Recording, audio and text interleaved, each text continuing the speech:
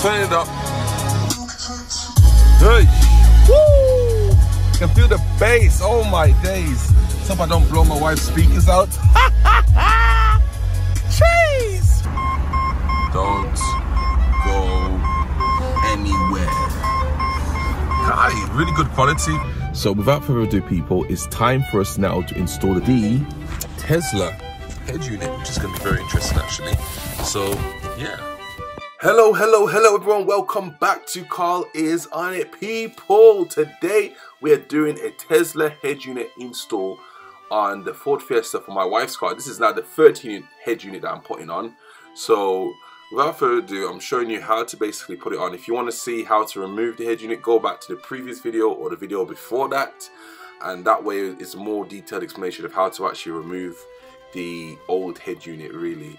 So without further ado, people, we're just getting ahead. I'm just trying to post out as many videos as I can. There's been tons of videos that I uploaded since, well, tons of videos that I did since 2022 and 2023 that I didn't even get a chance to upload because of so much has been happening in life. Got married and you know, new projects have been going on. I've bought quite a few cars as well, sold them too. So honestly, people, and there's new projects right now that I'm going to show you, and new updates on the Mercedes and the BMW as well. So people, without further ado, enough talking and let's get straight to the action. This is the mic, 4G antenna, audio cables, brilliant tech. Got a camera as well. Probably do a future install on that. Might just do it in this video, who knows. And then, last but not least, the main aim of the whole game, put this button itself. The actual head unit itself. Let's see what it actually looks like in the flesh. So, what do you look like? Woo! This looks, wow. Look at that, people. Jeez. Massive Tesla screen. Gonna go in. Oh right, so that's what that's for. Okay, so that thing goes behind this, so this is gonna sit like this basically. Yeah, that's gonna sit like that. So that means I'm gonna have to disconnect the holes from the other one to attach into this one, which is absolutely fine. I'll show you how to do that. And all the cables connections, it's got 4G, 4G plus, antenna, GPS, it's got everything, pretty much everything you need.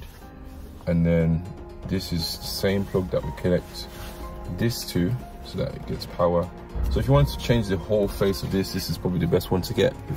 If this was damaged earlier, then this would be the best replacement. So it looks neat as well, which is cool. So let's get on with the install. This will be a comparison to which one takes more room. Obviously this one will be a bit more down, but this is what it looks like basically from driver's side. So obviously this one is more taller, this one is just there, but yeah, that's the comparison. So first thing is first, we need to make sure it works, powers on. So we're using this cable. This is for the 2009 model.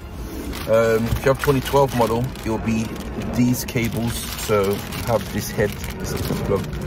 So yeah, also just to mention, guys, link in the description where to get these products from. So first of all, let's connect this up and make sure it actually works. So where is that box that came with the 2009? This one came with the 2009 one. So we plug the CAN bus in from here, right?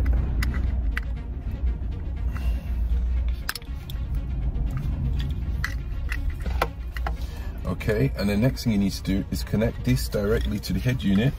Connect this, so there's the power cable, there's all your auxiliary cables, your antenna, 4G, GPS, and whatnot. So power goes into here, all right? And then next thing you do is connect this one to the grey plug in the car. So there's a grey plug, and then this one will power up the car straight away. No, sorry, power up the head unit straight away. And then also connect this little bob here, right? Connect that directly into, right into this one here. There we go, into that one there. That way you should have steering wheel control, I believe. Right, it's time to connect them up. Move the seat forward a bit. Okay. Right, connect it up. So there's your power plug here, into here. And move that locks in. And this one goes to this thing here, this big grey box there. There we go. Nice acoustic sound when you click, just to know that we have successfully connected it. I'll find out if we still need this box. If not, then I'll let you know. And then let me connect this as well. So there's one more as well, people. There's this one too. Connect this up with this plug here.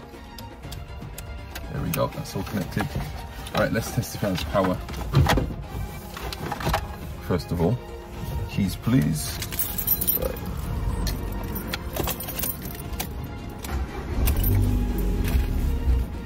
And would you look at that? The screen starts up straight away. I'm just gonna go ahead and remove this. Look in the view. So you've got a massive screen here. Ooh, this is big. Essentially, just wanted to test out to make sure that the head unit powers on time and everything is working. So I'm going to do the full review after I complete the install. I'm also actually going to install a reverse camera, so stay tuned for that. Right, all we need to do now is transfer these two vents directly into the new head unit. So it's actually the T20 screws. I'll confirm that in just one moment when I get it. So I'm going to unscrew them. Oh, and it is perfect. So it's just going to unscrew them now. So you need to lift the tabs. Lift these tabs up before moving it. That way, just slide out like that. And then you can from the other side, it'll come out like that, basically. And now we can put that onto the other sides. Let's remove this piece as well. That's off as well. I can now put this away, sell it if I want to, or whatever. Now with the Tesla head unit, you need to remove the CD player. Otherwise, there won't be any space to put it in. So if you do like your CDs, I recommend getting the previous head unit, which was the Apple CarPlay module, and that way you can keep the CD functionality. But if you don't need CDs, then yeah, happy days of removing it. Just gonna check to see everything is still working without the main box. I believe everything still would be working naturally anyway. That's GPS cable.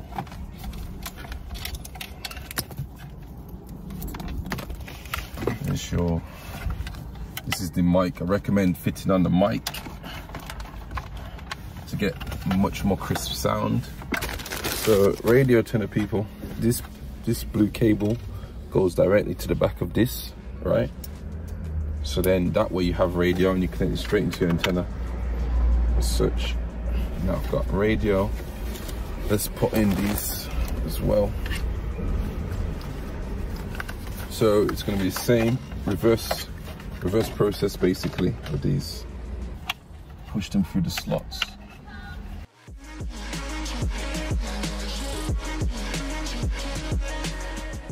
Okay.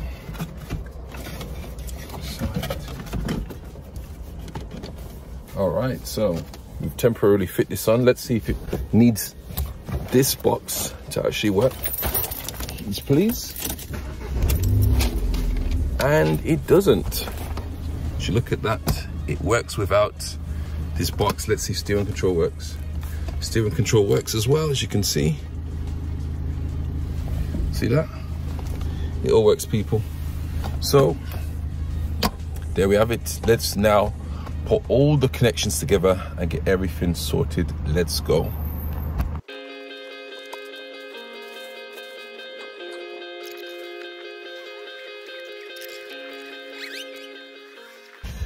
GPS cable.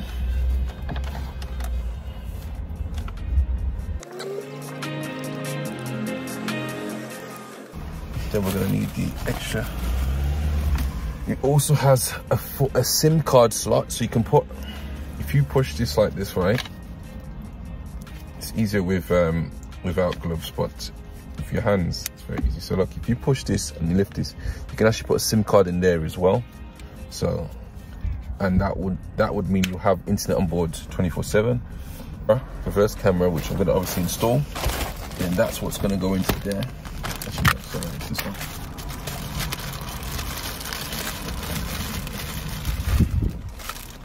So these are your USB cables. USB cables, 2 of them. One of them with the 6-port.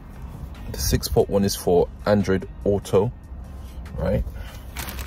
And then the 4-port one is just if you want to either connect the USB to put music in there. You can download music directly onto the unit, but you can also put music onto a USB stick. Like, for example, like this. Plug it into that. This one is a 500 gigabyte one, but you don't really need it. So there's that as well. So let's put the USBs in.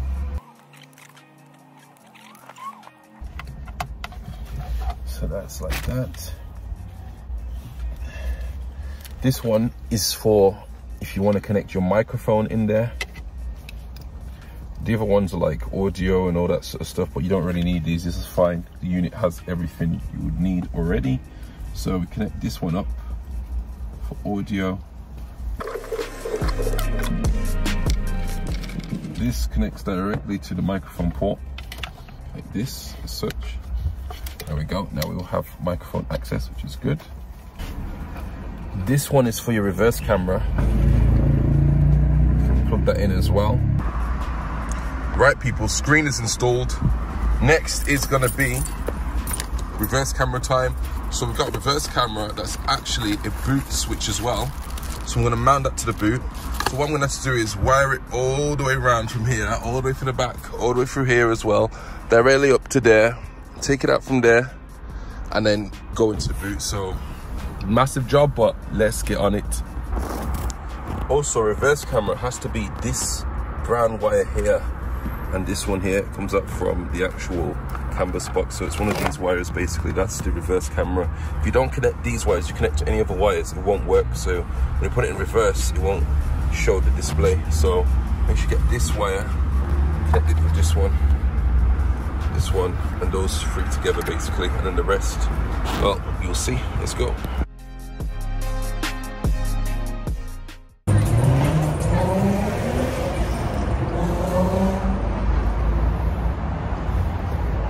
So what on earth is going on, man? What on earth? That's a very secure connection, not going anywhere. Time to seal it up with some electrical tape. That way it's definitely not going anywhere. Right, people, started the car, right? Camera, I've done a mock wire up for it. So this is how it was meant to look when you wire it up. Obviously this is not really connected properly, but I've just got power to it at least. And then that's all the cabling. It's going to run from there. You've seen how I've wired that bit up. So this is what will happen when you put it into reverse. Clutch down, reverse, and there we have it. Look at that. So the camera is there. You see? Don't go anywhere. Hi, really good quality. Really crisp quality. Okay, you can stop now. 9 reverse sensors. But yeah, you see how that's how it works basically. So when you put reverse, look how quick it just comes up straight away. So that's really good, you know. So very good quality. Gonna install that, put it back to neutral, and then it goes back to normal screen again. So we're gonna finish it up and then put everything back together. So let's go. Right, it's time to now install the reverse camera. So this, people, let me tell you, the Ford Fiesta is probably one of the most difficult cars. Honest to God, I'm telling you this right now. Like, you have the brands like Audi, BMW, the premium brands like Audi, BMW, right? And you expect them to be much more difficult. I actually find them to be a lot easier than doing it for a Ford. especially the Ford Fiesta. They have like the way that the manufacturer designed the boot is in a way that they don't want anyone to put any wires through in any way, shape or form. That's probably the reason why they'll charge an arm and a leg to actually do a reverse camera install. If you were to ask the manufacturer to do an install for you for a reverse camera or for a new screen, you're looking at approximately around $2,000 or 1,500, around that range. Whereas for me, and this is not me throwing shade at the manufacturers, I understand why they will charge high prices. Of course, they need to pay for all their showrooms and all their shiny, you know, all the nice shiny stuff that they have out there, and you know, they've got a lot of overheads on their head. I'm the one who's doing the job at the end of the day, so I can keep the costs lower. Also as well, the suppliers that I work with, they also provide me with a good discount too, so I also pass down those discounted prices directly with my customers too. So at the end of the day, everyone gets quality product, everyone will get quality service, and everybody's happy at the end, and everybody wins. This is also put out there to other businesses or people who are looking to do sort of similar thing of what I'm doing. I actually, one thing I never do or I will never stand is throwing shade at other businesses that are doing something that I do myself, or for example another business is doing. For example, if you own a restaurant, right? Or if I owned a restaurant and I see another restaurant doing the same thing, like if I was selling like fries and another restaurant selling fries, I wouldn't throw shade at them. That is bad sportsmanship. That, even for my own morals, it's wrong, you know. The best thing to do is encourage them, support them, and at the end of the day, the Bible says whatever you reap you also sow. So I like to sow good seeds, even if someone supposedly is my competitor. I don't compete with anybody in this life. The only person I'm competing with is myself. You know, the Bible says he that compares himself is not wise. Never compare yourself to other people in this life. You know, just stick to what you do and be the best at whatever you put yourself to do in this world. Of course, for me, I've made a lot of mistakes in my life. If I was a lot younger, I would have probably chosen to work with like cars, engineering, mechanics, all that sort of stuff. It's only recently now I started going to electrical courses, like a motor vehicle course, to like learn how to do it safely, basically, in order to work on other people's cars. So yes, I had to actually get myself qualified. And in fact, speaking about qualified, shout out to Association of Vehicle Installers. Jason is an absolute legend. He's helped me to learn how to do things safely, how to do things properly by the book, and yeah, it's been a good ride. Also, another thing as well of working on cars too, like for example the BMW that you've seen that I bought that's crash damaged, go and check the link in the top right corner. I went to EMD, literally you can just see it right in the corner of the screen. Imi has been a legend. He's been patient, showing me the way around how to repair a broken, damaged car. And so yeah, just getting myself, just taking things more practically now, you know, and actually shadowing and seeing how it's done and how it's done properly. So yeah, full video on that BMW will be coming soon. But yeah, people, let's wrap up this install. Let's wrap up this install. I mean, if there's anything that I said in this video that was inspiring, that was helpful to you, or even the install itself, just hit that like button. It's literally completely free. And hit that subscribe if you haven't already. And as always, don't go anywhere. Honestly guys, this car is one of the most difficult cars to ever do reverse camera for. So if you want to attempt it, I won't recommend it. Unless you know exactly what you do. If you don't know what you're doing, you can mess up everything. So I fully recommend get a specialist or professional that knows what they're doing. Or if you want, contact me directly on the autos. I'll sort you out. Don't go anywhere. So people, tedious process. Had to remove a lot of things. The only thing you don't need to remove, the actual motor for the boot. So you can pop this off. There's like, how many screws? I'll show you here. Look, there's 1, 2, 3, 4, 5, 6 screws that you need to do. And then afterwards we can now pop this out. I believe it's push. I think you can push it out. At this point, I'm removing the boot panel trim, and I'm also going to remove the boot handle. So we got, this is the connector. We need to test which one's positive and which one's negative. And then once we test which one it is, then we have to hardwire again another hardwire this positive and negative switch, and positive and negative cable, and that way the switch, this micro switch would work. So without further ado, let's go.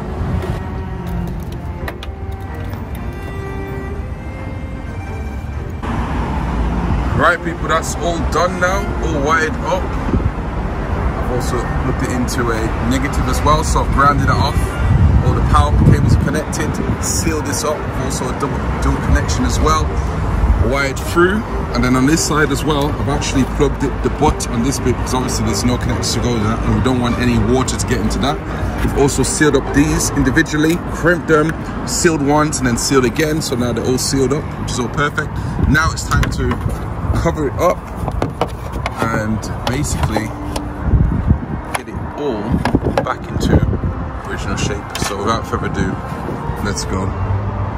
Now we're finally at the final stage, which is now to put everything back together, put it all the way back to manufacturer standards, bolt everything back up and make everything look tidy again, like as if nothing happened.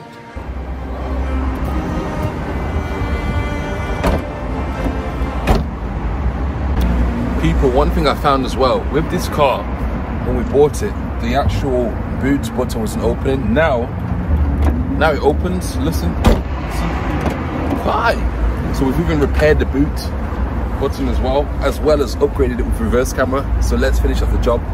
It's so nice to do upgrades on a car, and whilst you're doing the upgrade, you're actually fixing previous issues as well. So it's like a win-win situation.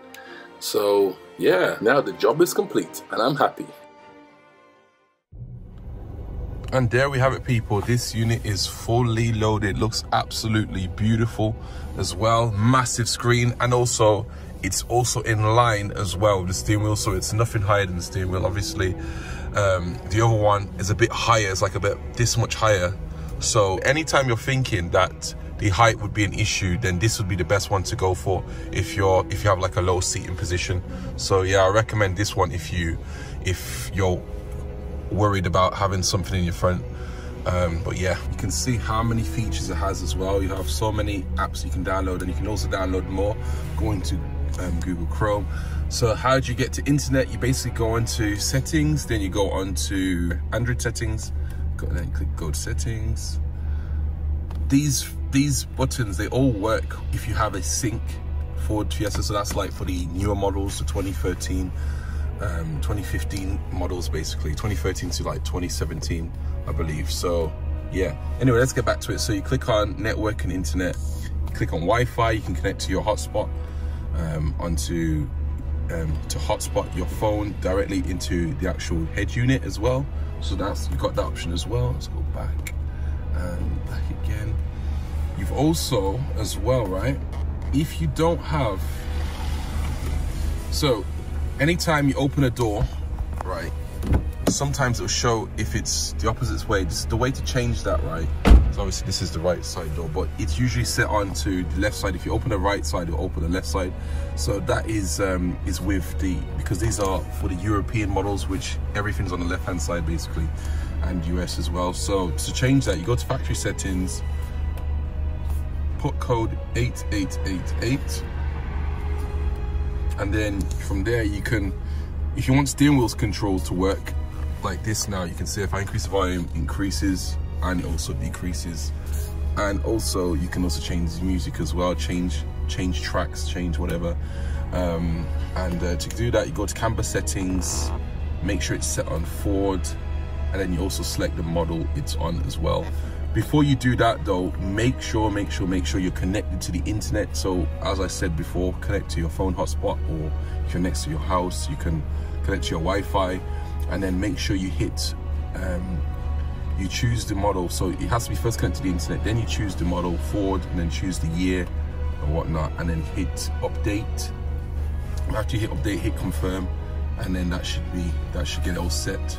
So we'll go back from there. So in order to change those other settings, for example, like mileage, it could show like kilometers and all that sort of thing, right? This is what you do. You go into protocol parameter settings, which is just basic canvas parameter settings, right? So the door one is here, door swap. So I'll show you now what I meant. So look, it's naturally set on like this. So like if I open the driver's side door, it thinks it's the passenger side that's open.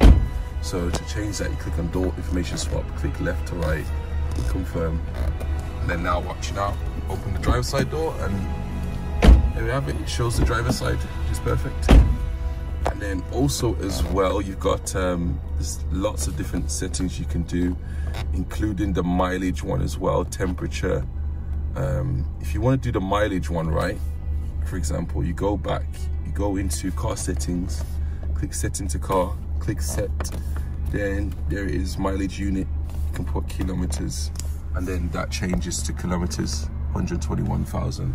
You click on mileage unit, click miles, and it's now 75,000 miles. So you can also change the mileage as well. So those are the main things that you can do. There's all these different settings that you can do. So if you also have the titanium package, so that's the one that is fully loaded, you'll be able to use a lot of these settings as well from factory, and also additional ones and hidden features that you wouldn't have been able to do from the car. So you got that as well.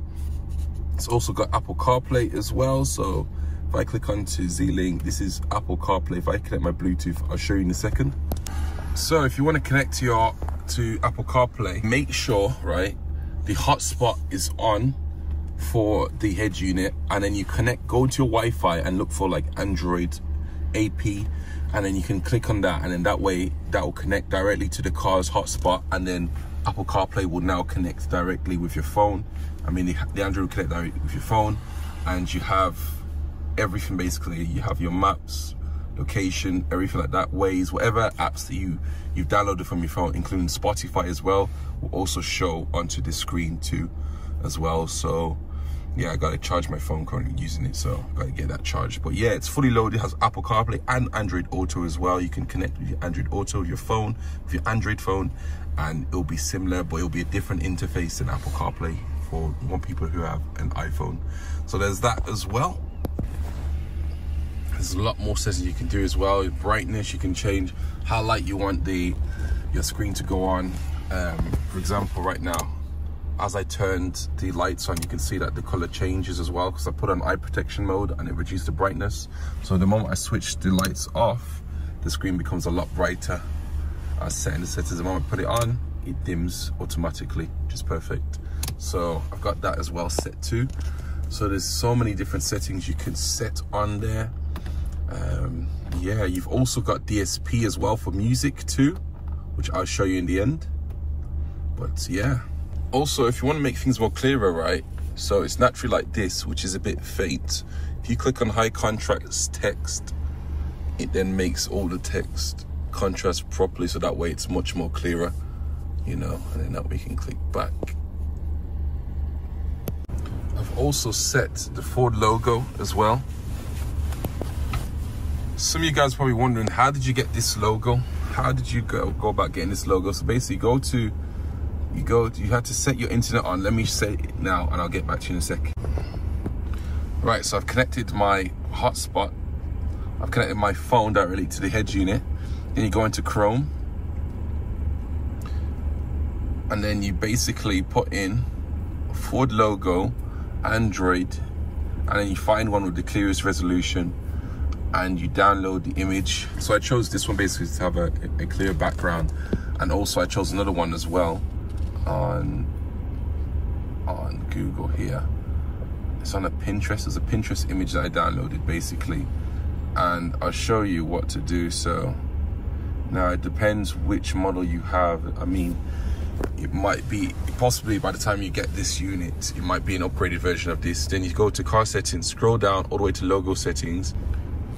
If for any reason your head unit is probably crashing or something, right, and you just want to reset it, or you've done something, you've updated something, you want to reset it, go to factory settings, put 888 and then click on reboot, and then that'll reboot. I've also set my logo settings as well, and that will show when it starts up in a second. Look at that, I got it to boot with the Ford logo, so you can also set that as well, and I'll show you how to do that in a second. So what you do, right, you go into logo settings, click on logo select, then click on pictures, because wherever you download it, it will either go to pictures or it will go to downloads. So it's on my downloads, and you can select whichever one you want, and you hit OK, and it goes from there. As you saw it, it pulls up the different logo, and you can download any sort of background that you want. I just wanted this one to have it like an OEM Plus look. So there we have it, people. That is that. If you got any more questions, hit me in the comments down below. Also, let me show you the sound, how the sound works as well. I might as well hit that whilst we're here. This thing has also got DSP, so you can increase the bass for your music as well, and that will give it such better clarity as such. So I've adjusted it already, and then we're gonna go from there. So we're gonna hit it up, go straight to the YouTube, don't go anywhere, and we're gonna hit this up. Eesh. Don't go anywhere. Eesh. Okay.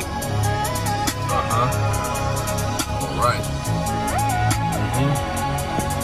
Eesh. Turn it up. Eesh. Woo! Can feel the bass. Oh my days. Hope I don't blow my wife's speakers out. Jeez, people. That is the end of the video. If you need a head unit install, let me load that a bit. If you need a head unit install for any car, Lamborghini, Ferrari, Vauxhall, Ford, any single car you have, Audi, let me know. Contact me. Headunit Autos has got you covered as always. And as always, don't go anywhere. Peace. Hey, hey, hey, hey. Shandola. Shandola. Hey.